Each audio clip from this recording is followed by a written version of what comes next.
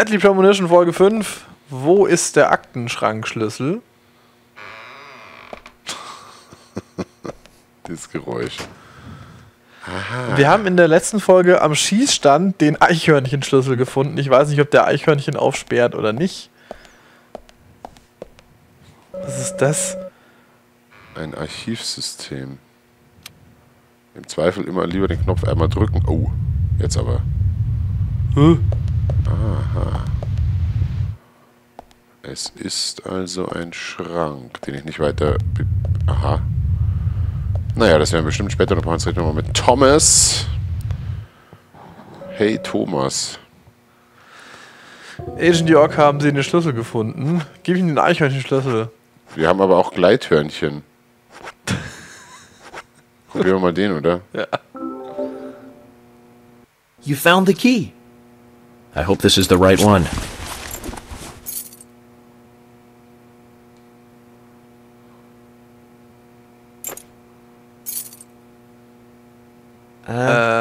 You found a Siberian chipmunk this time, have you? Sorry, wrong key. A Siberian chipmunk? This species lives in northern Japan on the island of Hokkaido. They're actually quite a popular pet. So it isn't even a squirrel. But we're looking for a southern flying squirrel right now. Wie gut, dass wir den auch haben. So ein Scheiß. Der andere ist jetzt weg, oder? Ja. Oh, oh. You found the key. That's the right one? Jetzt aber das südliche Gleithörnchen. Hörnchen stand da vorhin übrigens. Wie er sich freut. Yes, a southern flying squirrel. Thank you so much. I'll bring the files right in, so please go to the meeting room. Okay, I'll be waiting for you. Das Grinsen Well, sieht immer Zach, so we aus. just got here and we've cracked a big case already. Das Grinsen sieht immer so aus, als würde er jemand anderes Gesicht angezogen haben. The victim's name was Anna Graham. Ah, ja. Age 18, she just recently graduated from high school this year. Her dream was to move out to the city and become a model. But for the time being, she was working in the A&G diner here in town. She lived with her mother, Sally. Anna's father died in an accident in the lumber mill when she was a child. Her mother is unemployed and lives on the insurance money from her husband's accident. After all, it's a small town with a low cost of living. Financially, they seem to get by fine, and they led normal lives. A normal life is exactly what a curious teenager doesn't want. It's all starting to make sense, Zach.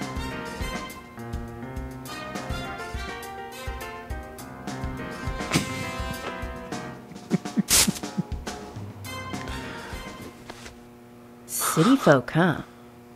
No, I take that back. All of them can't be as bad as him, and some should have better manners. This is a good biscuit. I've never tasted a biscuit this delicious. Where in town can I get these? Well, actually, I baked them myself. That's amazing.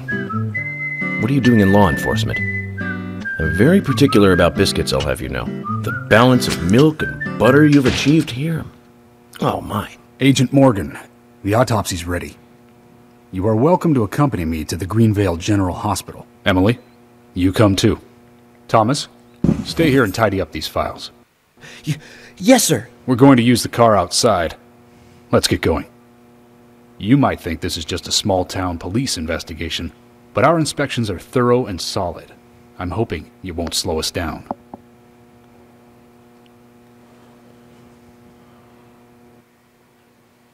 Ist das eigentlich Absicht, dass die Anna Graham heißt?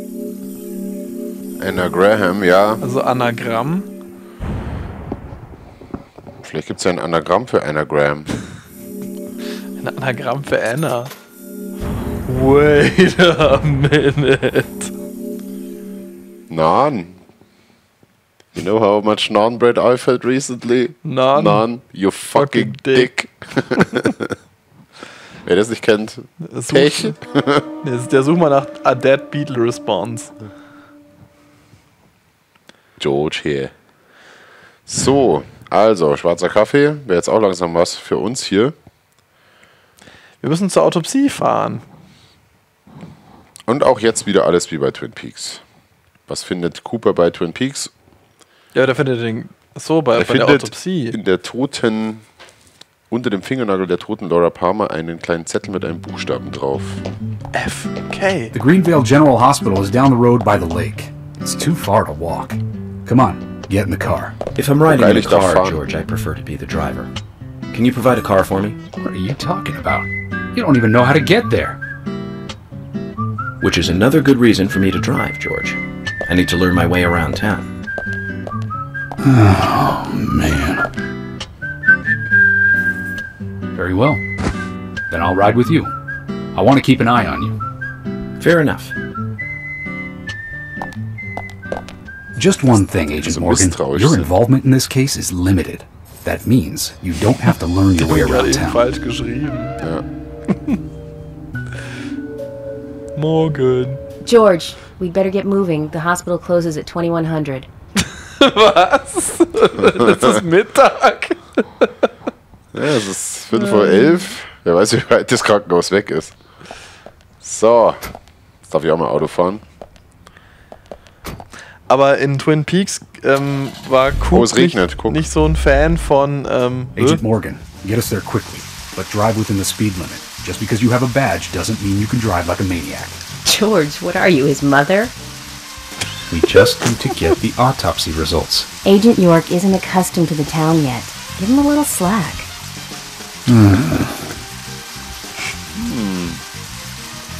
Darüber denken wir doch erstmal in Well Ruhe then, nach. Agent York, let's get going. Sure, sounds good. Was ist mit Coop? Coop ist eher der Kuchen-Fan, nicht der Törtchen-Fan. Richtig, ja, oder? Kirschkuchen. Wollte immer mal diesen Original Twin Peaks Kirschkuchen backen. Bis ich gemerkt habe, ich kann gar nicht backen. Ja, es gibt ein Rezept. Ach so. Also beziehungsweise ich habe natürlich nicht die ganzen Sachen, die man braucht, um so einen Der Autosteuerung ist der Wahnsinn. Die ist super, ja, der Wendekreis ist der Knüller. Da hinten gäbe es so eine Sammelkarte, aber wir halten uns jetzt nicht zu sehr unnötig mit Sammelkarten auf, oder? Nee. Außer wir kommen eh zufällig dran vorbei. Ich darf reden. Morgan, I can't help noticing you prefer to work alone.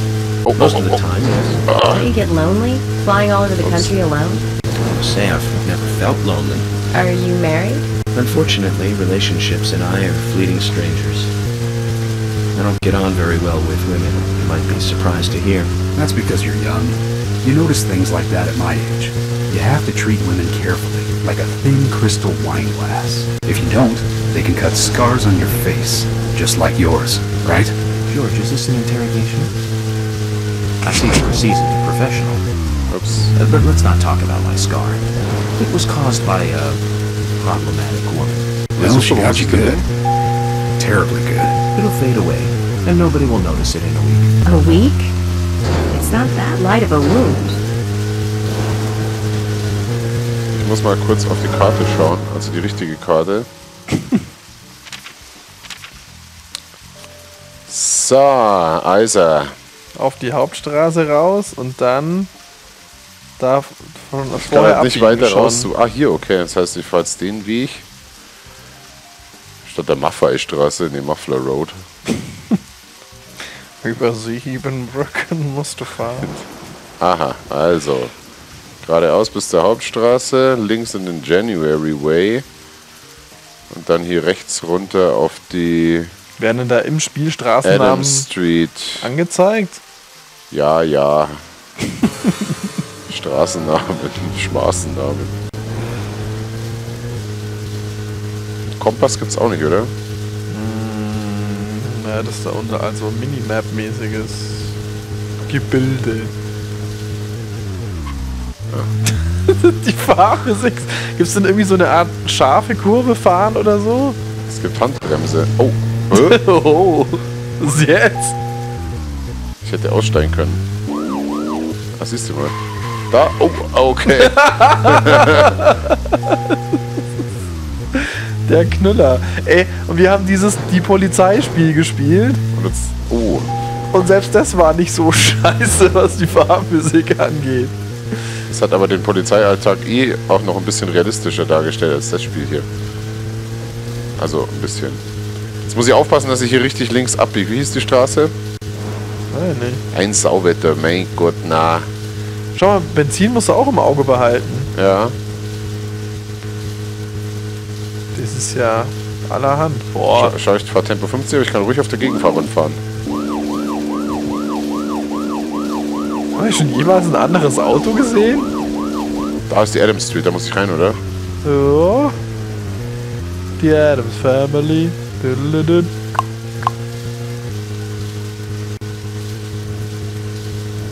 Ich merke schon, der ganze Saal geht mit. Ich mochte Fette It immer gern. Ah, gut. Gut, gell?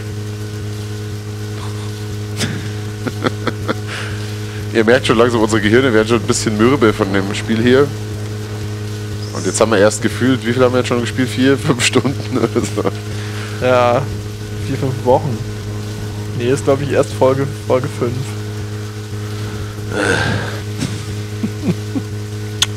Reden. Well, we're in the middle of a homicide investigation. Keep your mind on the matter at hand. He's right, Agent York. You still don't know your way around. Concentrate on driving us to the hospital. Ja, mach ich doch. Und wie? So. Oh Gott, ein riesen Leuchtdonut. Schön vor das Krankenhaus geslidet.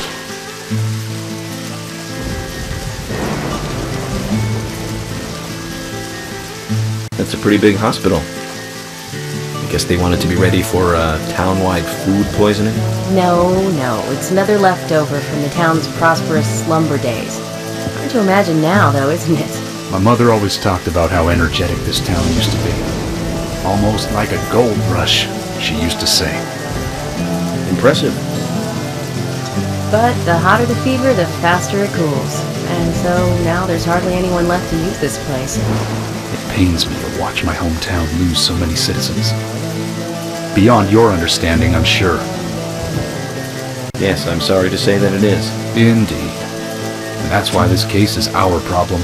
Das There really isn't any need for you to get too involved. Aber ein hippes Cape an. So ein geiles FBI-Cape. Ich finde, der Sheriff könnte ruhig mal wieder sagen, dass es sein Fall ist. Ja. Oh, hast du gerade den Blick gesehen? Ja. Da geht doch was. Bisschen was geht immer. Schwarzbarsch. Das ist auch von diesem Werbetext da. Alles. Die ganzen Hello, Sheriff. Essenstexte. Ah! Die sommersprossige Fiona. Kill it with fire. Hi there, Fiona. We're here to see Usha. Do you know where he is? I think Dr. Johnson is in the computer room. A computer room? In a hospital? Nice to meet you, Mr. FBI agent. The computer room is where our employees share a computer. Very nice to meet you, too. I'm FBI Special Agent Francis York Morgan. But how did you know I was FBI? Easy. None of the police in this town wear cologne. Besides, that scar on your face is the biggest rumor in town. Rumors get exaggerated as they spread, even in the countryside. What's that you're reading, if I may ask? Liar's House. You haven't heard of this yet? It's a recent bestseller mystery. It's set in the U.S., a small traditional North American town close to the Canadian border. A peaceful, traditional place. However, that peaceful town is shattered by a terrible crime. The murder of a local girl. And that incident causes grief and sadness to everyone in town. But everyone feels the seditious, heinous evil still lurking, alive. Yes, much like the situation right now here in Greenvale. Fiona, don't say that. Sorry, I shouldn't have said that. With Anna dead and all. Don't worry. Books are written to entertain, and it's good you're enjoying it. What we're faced with here is a terrible crime committed in a real world. Much different from that of a novel. So there's no need to apologize. Thank you, Agent York.